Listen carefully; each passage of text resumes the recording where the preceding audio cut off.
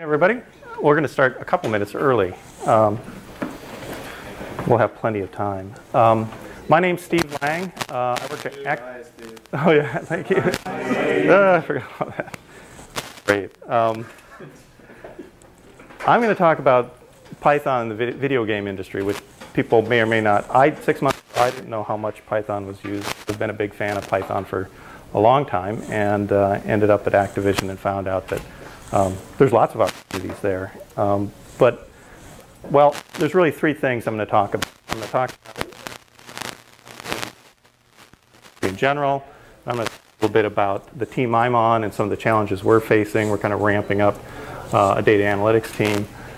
And then I'll just show kind of a case study of one of the things we've built out and talk a little bit about the tools we used and what we do. And you can kind of see a little bit into the data and the kinds of things that we do. Just a little bit of background about the company. Activision Blizzard is the parent company. I work for Activision Publishing, which is the Activision side of it. They merged in 2007, I think. Activision's been around since 1979. A lot of people don't realize it was the first third-party game developer. In other words, the first company that built games, not but they also built.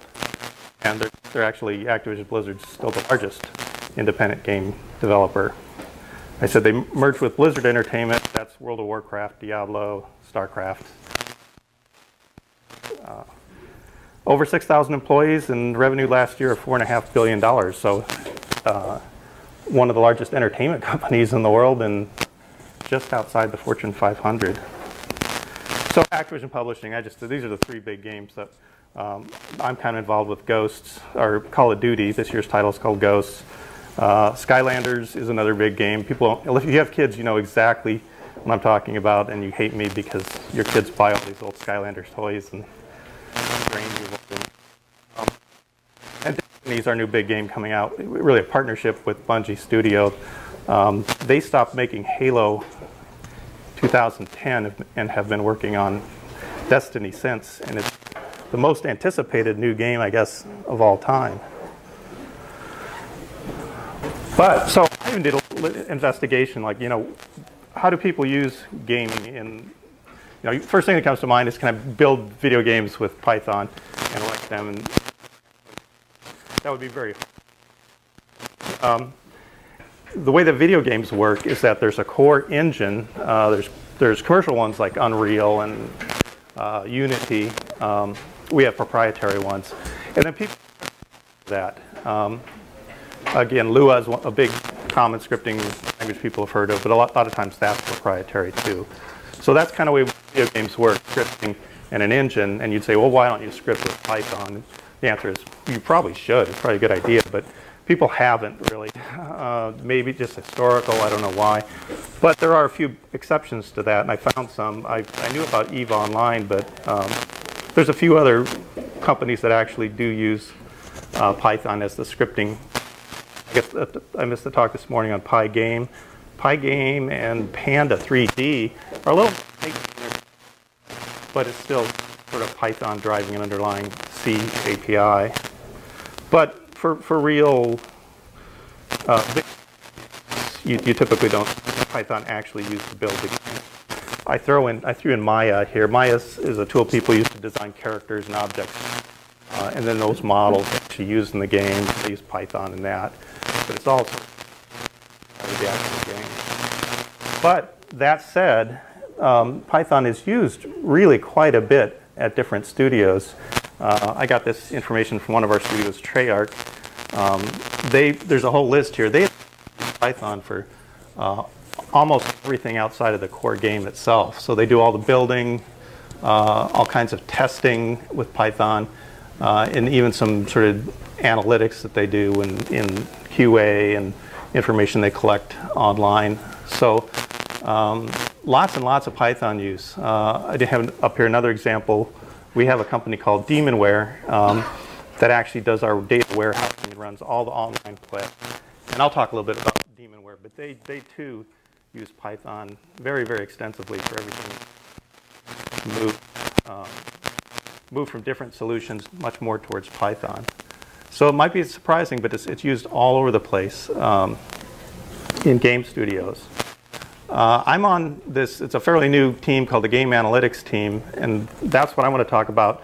We're like a brand new team that a year ago there were maybe 4 people, and now we're up to like 20, I think. But we're kind of going through growing pains of trying to herd together people that are data scientists and real, a lot of people with physics backgrounds actually, but not like necessarily programmers. Some of us are. I'm less on the data scientist side, but we're trying to build out some best practices. That's why I use that in the title, because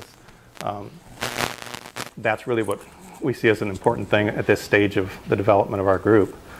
I want to just get a little background about how these studios work. So Activision buys up studios a lot of times. Infinity Ward, Treyarch, Raven, iMoon. They buy those over time, but they have this independent studio model where they let those studios run their own show. They have their own cultures. They do things the way they want to. Toys for Bob, I guess all the workstations are tiki huts. So if they want to do that, they can do that. But, and then they spin up some of their own studios like Sledgehammer and Beachhead. And so these are studios. I work for Central Studios, which basically services all of these. So we have like common resources like Performance Capture Studio, a stage. We just actually opened the most advanced performance capture stage, I guess, in the world, which is pretty cool.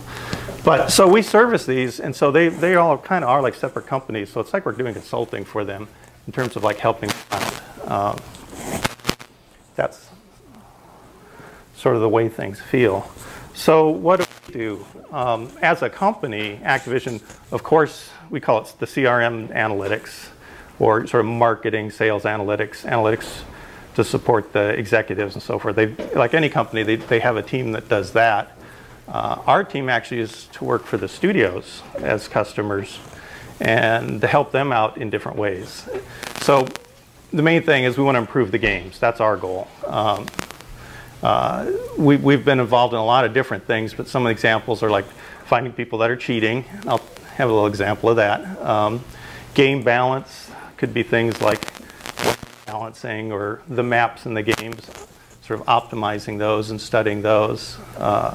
Churn's a big thing. You know, we don't want people leaving games because they're frustrated and not having a good time.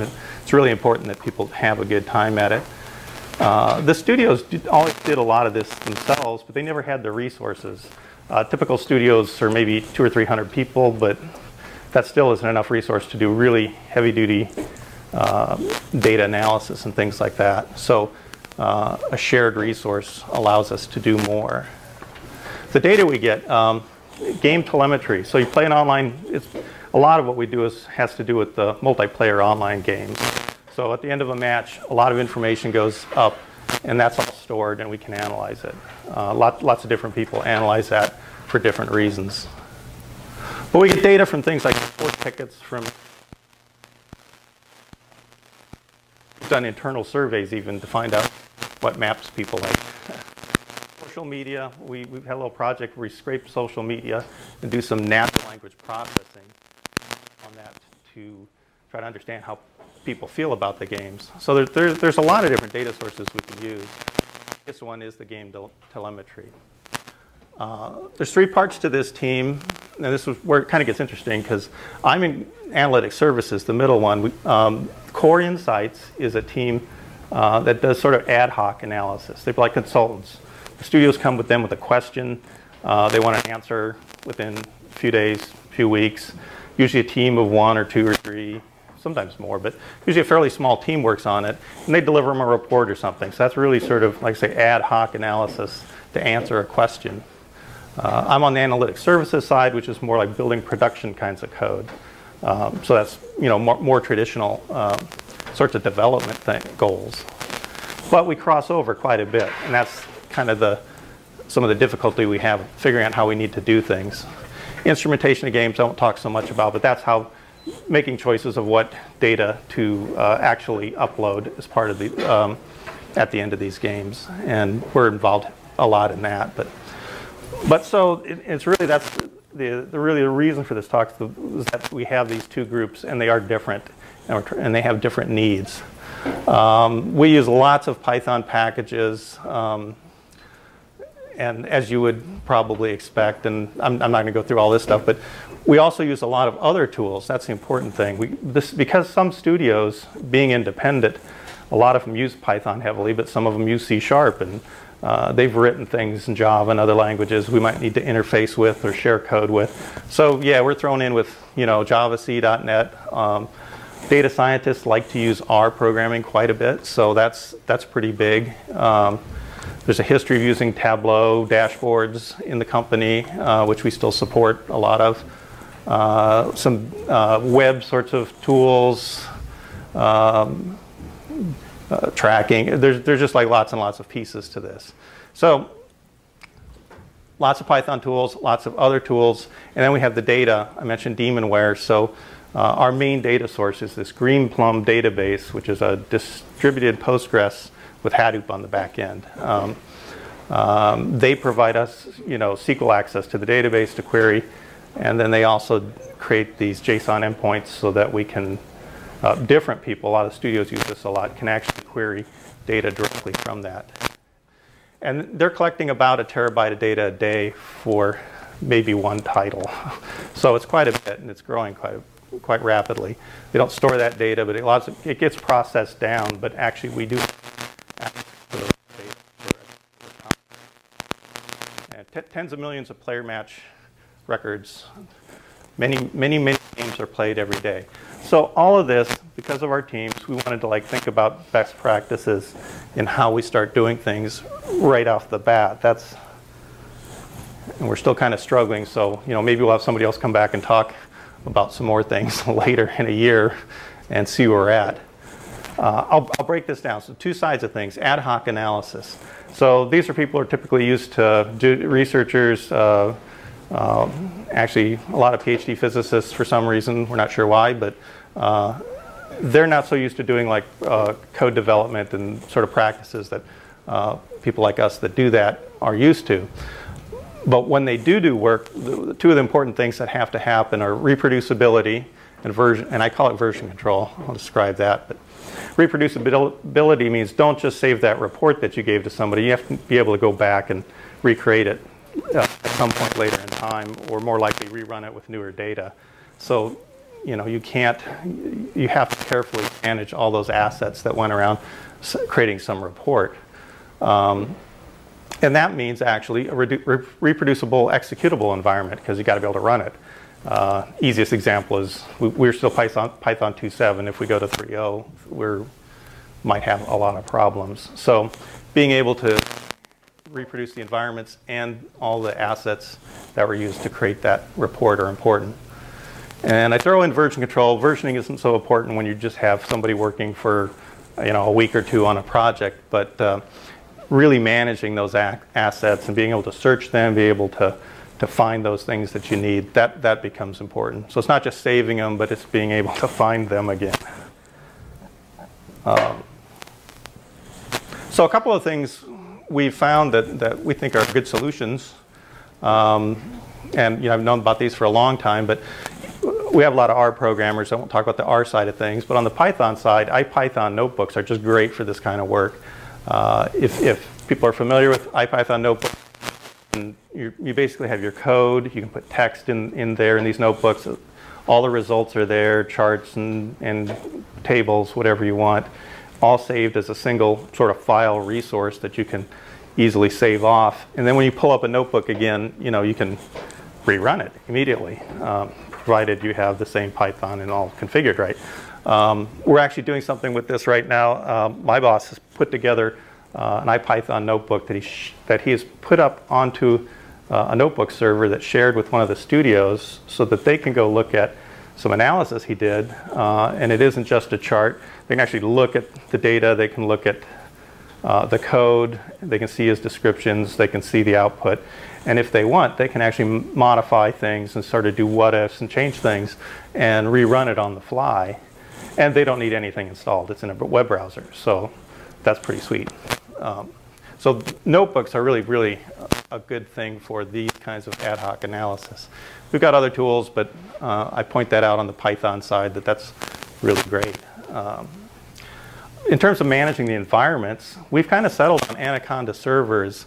We actually don't have it completely rolled out yet because we were waiting on getting one of our servers set up, but we're going to use Anaconda server, or in general, anyone that uses Anaconda and the Conda command can do a lot of this stuff. But the commercial Anaconda server, what it gives you is sort of this local repository. They use this bin star. They let you run that locally, so we could create our own Python packages and do Conda install on them for our own very proprietary sorts of things that we might develop. The other big thing about Anaconda server is just for Python. You can have versions of R in there. You can have lots and lots of other languages and pieces of things that you can set up as an Anaconda environment.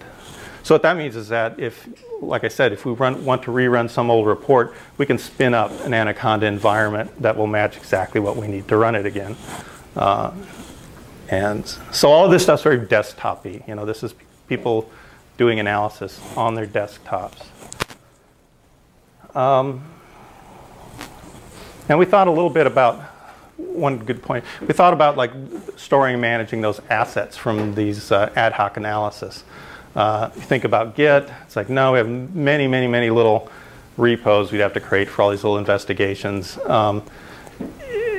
Git isn't so much about letting me find things, but I'd have to know. I don't want to go through a bunch of repos to try to find something I'm not sure what I'm looking for. We use Jira for our project management, creating Jira tickets for requests that come from studios. And you can put attachments on there, and we've had some success with using that, but that's really not ideal for storing lots and lots of things. Then we stumbled on Perforce Commons. Perforce is another source control tool that actually some of the studios use. It seems to be pretty popular. And they have this product, though, called Commons, which is just like, they call them spaces, but you're just setting up a directory, if you will, that you can drop something into your space. And you can drop any, you know, binary or code file or anything you want in these. And of course, backed up on a server. Every time you drop a new file in, it's automatically versioned for you. So it's pretty powerful. You can do access control, so you can collaborate with people with these spaces. And for us, one of the biggest things is you can search it. So you can search across all the spaces. It'll search in the Word files, in the Excel files. It'll search everywhere, which is good if you've done hundreds of little investigations and you don't know which one you're looking for, but you kind of know it involved a technique or data that you'd like to search on. So again, not so formal for these kinds of investigations, but Commons seems like it gives you kind of the best of a good practice of backing up things and versioning things without using something like Git, which would probably not be the best choice for them. So the analytic services side, that's my side. We're still a really small, tight team, but we're kind of divided. This is very much more formal development. The normal configuration management, source code control, documentation, testing. First thing, it's like good practice to think about all these things and actually do them. So, and that's pretty hard. Testing's always the hardest for us. But so what do we have? We have PCs and Macs that we use for our individual development machines. We have some production servers, but we're not like big DevOps distributed and analytics. We have our Demonware company that usually does most of the heavy lifting. We're not sure if it'll always be that way, but right now they do the heavy lifting, and we might have some standalone, fairly hefty servers, but we're not going to be doing distributed stuff right at this moment. But we do have production servers. We're thinking Anaconda server is going to work for us there too. People don't want to spin up VMs, Vagrant or something just to do desktop work. Anaconda server lets us, new guy comes on board. You can't just have him go, conda install or pip install a million things, because now he's got all the newer versions that you don't have, and you'll never ever be in sync. And we've had problems with that. We've had problems with that with R too, because it has lots of packages. And when you do things that way, it's virtually impossible to have two environments that are the same. And so stuff doesn't work sometimes. But Anaconda Server, you can spin up an environment. It's just a local install of everything that you need and all the right versions of R and Python and everything else. We've talked about Ansible, and that works with Docker, that works with Vagrant. If we get into the distributed space, Ansible's a Python tool, so we'd probably like to do something simple. We're not doing the big data stuff ourselves. We have a small audience. We might have fair amounts of data, but we're not thinking the big IT kind of stuff that our Demonware company does. So, you know, I'm sure no one would agree with me on these, but these are some of the decisions we've made to run with, and hopefully it's going to work for us. We use Jira, which is Atlassian. They have this stash, which is just Git. And it does some other things, I guess, but I just use the old Git commands like anybody would. So basically use Git for source code control. We're using Sphinx to do documentation. So we can sort of package the documentation up with the source code, and then we can use NumPy doc to auto-generate the documentation for things like APIs. So that combination, and restructured text everywhere. It's a nice, easy way to create, to auto-generate documentation for things we build. Any internal docs we have, we'll just store in Git. And I'm testing. I've used PyUnit, and I like that, but we haven't really sort of figured out what that means for us, because things yet. We just keep flying at it, and we're not sure. So that was kind of short. That was sort of the best practices, such as they are today. And I'm sure that'll change because we're going to be needing to add a lot more things. So I'll talk a little bit about one project we did. What does the data look like? What do we actually do with it? And how do we build something around that? And when we say cheating in video games, there's some things that people consider cheating. It's really a social thing. Some things, spawn trapping, isn't considered necessarily cheating in one game, but is in another. But there are certain kinds of things that you can do in games that are clearly cheating. People hack the consoles and actually go into the code and change things so they can get unbelievable scores, and that's cheating. But we had one issue called boosting that happens a lot in first-person shooter games. In our case, it's Call of Duty Ghosts. Was where we did work for that. And you don't care so much about cheating. A lot of people complain about it because they're playing the game and it's like they're cheating and they have a bad experience and they don't want to play anymore. So it's important to us. It's one of the biggest issues that consistently comes up. And favorite, God. And I have an instructional video to explain exactly what boosting is. Here we go. So we're in Call of Duty, and I'm seeing an opponent come at me, and we aren't shooting at each other, strangely. I'm just standing there, and I let him shoot me. Really doesn't make any sense, and if you're playing the game, you see somebody do this. Wait, it's back to me now. I'm running back. I have a knife, which is not very effective. Strangely, I run back to the same spot where I'm still lying there. And my daughter helped me put this together. This is not live. Nobody was actually hurt in a video game. She runs out again, and oh yeah, she's got the light machine gun. That would be with the rocket launcher or the grenade launcher underneath. And she has shot me again, and I did not defend myself. So that's sort of so what's going on here? It's like, you basically up the rank by killing people or accomplishing other goals, and there's various things you can do. I'm helping this person by letting them score lots and lots of kills. And actually, it turns out you don't actually lose points for being shot. You gain points by shooting. So, I'm great. But so boosting is a collaboration, what we call the booster and the collaborator. They go in the game together and they just shoot each other, you know, during the entire match. Sometimes you'll have multiple boosters just spending an afternoon doing this to get lots and lots of points. So how do you stop that? In the past, they'd actually try to look for these people that could actually play back games and try and find them. It's very, very hard, and you know, millions and millions of played a day that you can easily do by hand. So a little background. So a bunch of work went in. A number of people did some investigations into looking at the data and trying to identify if we could find boosters in the data. And we have quite a bit of data on these matches that are played. So we know well, everything about you, what weapons you have, where you were standing when you got shot or shot somebody, what you had in your hand, what direction you're facing, where you were on the map, lots and lots of things. So they actually came up with some an algorithm that would identify or score a person in a match and say, is he a booster, he or she a booster or not? And actually, conversely, is some other person a boostee, someone collaborating with them? It's a very complicated model, and I don't understand it all. This was developed by some of our data scientists, and they basically came up with an algorithm that would very reliably find boosters and implement that.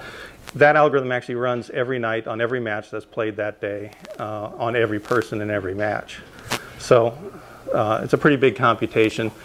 In the end, we get information on who these likely boosters, and they're scored, so we know above a certain level, we're fairly certain that they're boosting. We're absolutely certain above some levels.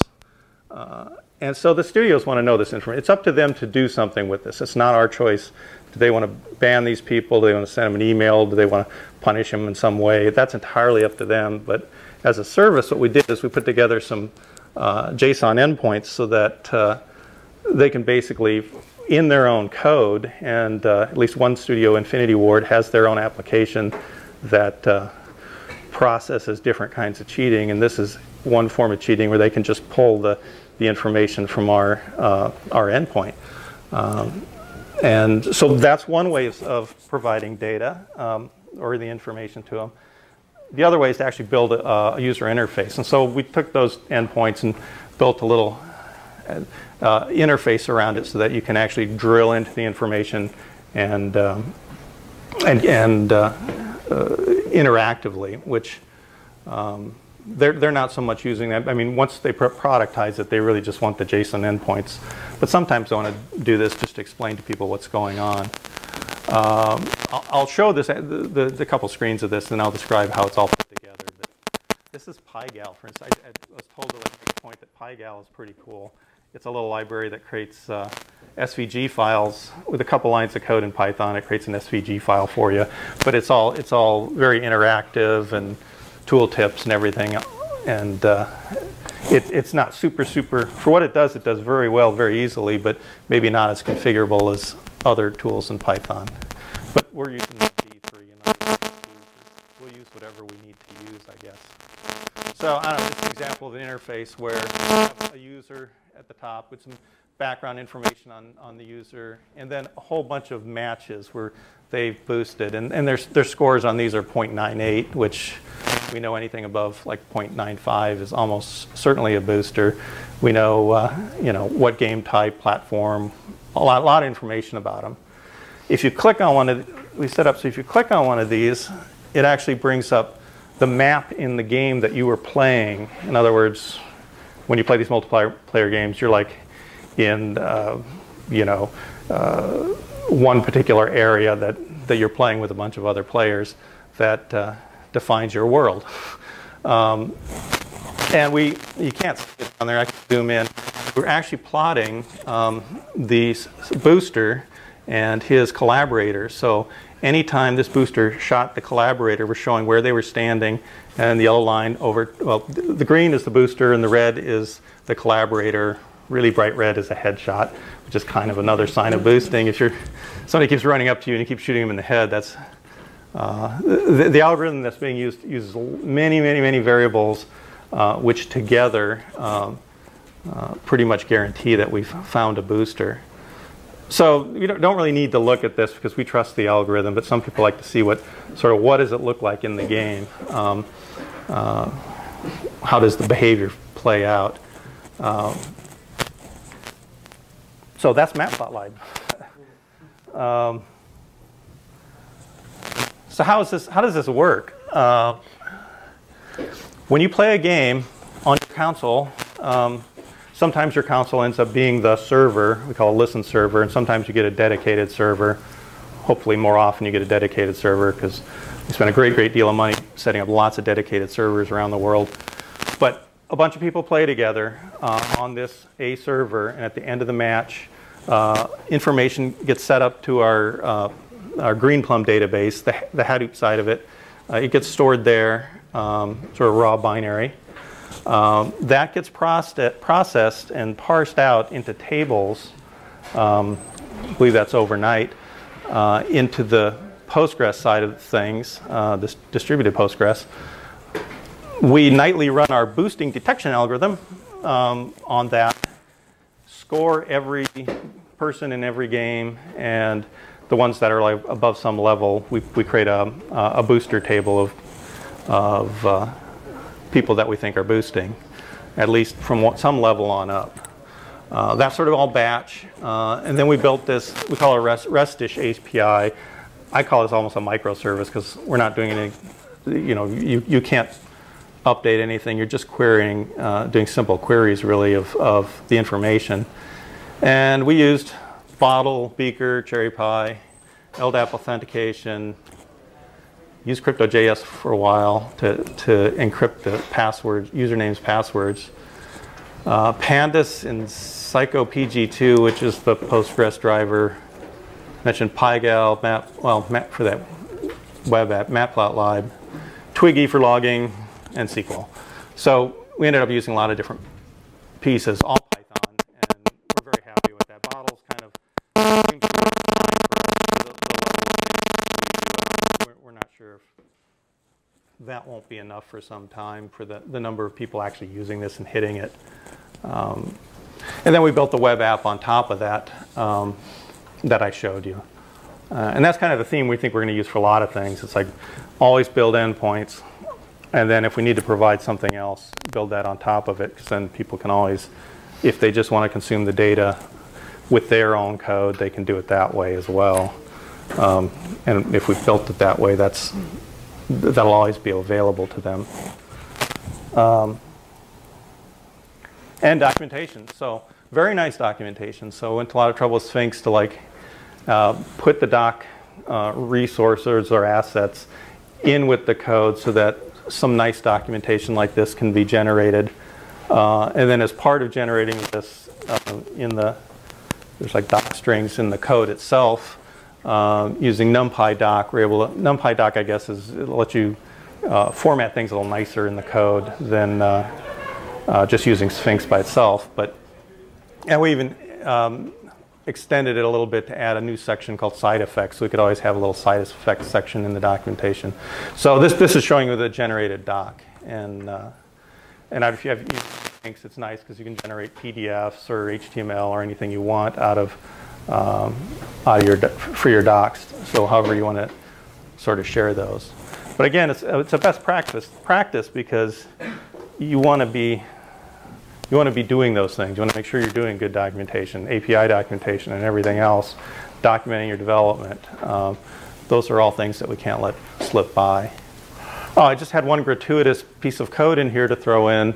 It's kind of a shout out to decorators. If you've ever used Bottle, this is a little trick that we wanted to just show. It's just because Python's so awesome and easy. So you have these route statements in Bottle that says login, username, password goes to this piece of code. A couple lines of code, we do the LDAP authentication. We grab using Beaker, we grab the session and put the fact that they're authenticated, this is fine for us, into a cookie for the session and save that off. And I'm not going to go through extensively all the code, but and then we have another another function called authenticate that simply just goes into that beaker session and says, are they authenticated? And then the beauty is guy here where now for all our endpoints, we just put add authenticate, and it will feed that through that. And if they aren't authenticated, they go to a you got a login screen or something. So decorators in Python are just kind of cool. I actually all the years hadn't used them a lot, but I was doing different sorts of scientific engineering things with Python and had not used that. And then I have one gratuitous fun thing, another gratuitous fun thing, which is when I showed you that map of what a match looked like with, in this case, boosters and boosties plotted on it, we started thinking, what else can we do with this? And we decided it'd be interesting to look at one player in the match actually playing a game, and all of the kills that they got, or all the times they were killed. We might do something with this one of these days. So, and it's cool because it's Matplotlib again. But every time you see like a little flash, that's a kill taking place, sort of in speeded up time. We're actually, the green is showing, well, green and red are the people on the two different teams in this case, and the color of the line in between them shows which side did the shooting, did the killing. And it actually has like even the position of the player, which direction they were facing when it occurred, because we know that too. So we can go through a whole match. We put a little spark line at the top, which is plotting all of the kills on either team throughout the entire match, which kind of shows you the pace of things going on. It was kind of for fun just to see if we could do this, and something like this might be useful because it's kind of pretty cool. If you play these games and you could like look at your match like this and study what went on and where people were and what was happening, that would be very, very cool to know. Is this a booster game or not? This is not a booster game. Yeah, because well, those typically, real typical booster games, two guys standing next to each other. It's like boom, boom, boom. And they play this infected. Well, actually, I could. We have plenty of things. I have to go back.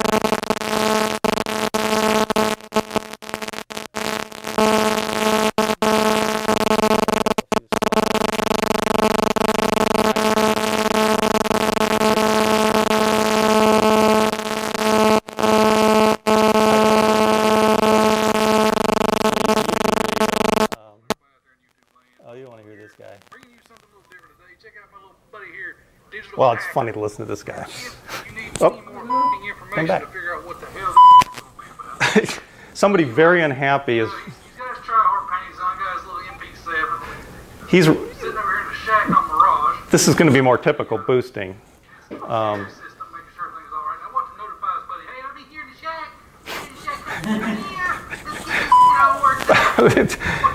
People really hate people that boost. Sorry, there's a lot of cussing going on, but luckily it's bleeped out. This is we're down to this kind of going on in Call of Duty. Those has a little trophy system. Now watch his boyfriend hacking. But trophy system. All right, good. Now you got it. Now watch his he throws one up. Another one. Just in a second here, they'll show what happens typically is you can actually put a marker down that says, when I die, I will respawn in the same spot. So, and there's one mode in Call of Duty Ghosts that still allows that, and they do this in a second.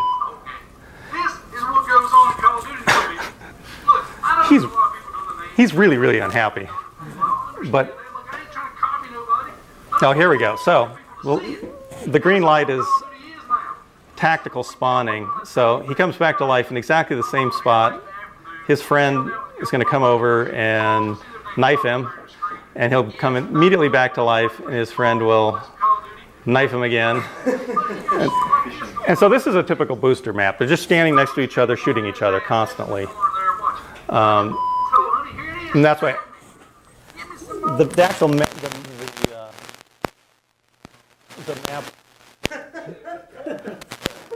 This guy just goes on. I picked this one. It's just, the guy's hilarious. But so I even showed you like the boosting looked like. That was actually a low boosting score. It may or may not have. Probably was boosting because of all the factors involved. But most of the ones we see look like this, where they're just like right on top of each other. There's two guys, maybe two other guys somewhere else in the game doing the same thing. and they'll do this till they rank up. You know, they'll do nothing else in the match. Sometimes it happens in the middle of a bigger match with other people playing, but a lot of times they just like set it up to do it. Okay, he gets extremely happy.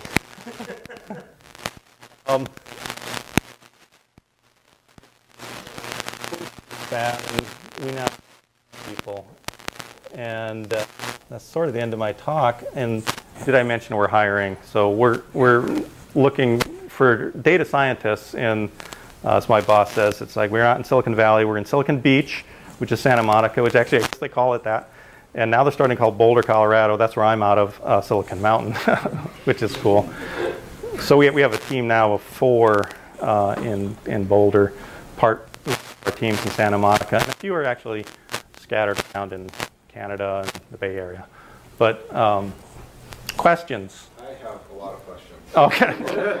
I used to bot World of Warcraft, and I used to bot Eve extensively. So Yeah. Eve is actually mostly written in Python. The C++ is just, it's glued right into the Python. So there's only a couple of DLLs that are in C, and then the rest is Python.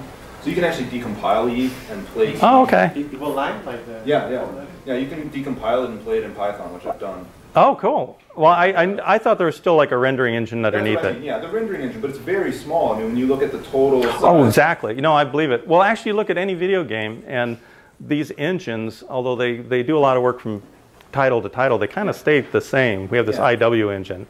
And you're right, the amount of work that goes on that from game to game is very small. It's all this scripting. Yeah, so this, I just pointed out because you said it's scripting, and it's like, yeah, it's scripting, but it's literally everything. You know, everything that, all the UI is scripted, all of the, you know, all of it's scripted. So. And that's actually true of all video games. But they don't use Python. You know, I mean, and I think it's because of historical reasons. I think it's completely historical. I think a lot of the, and also the culture of how engines are developed and the division of labor within the game company. I think that it's just, it's a historic thing. Well, it's really good. I know they EVE Online, they have, that's the biggest game that I've heard of that uses Python that extensively.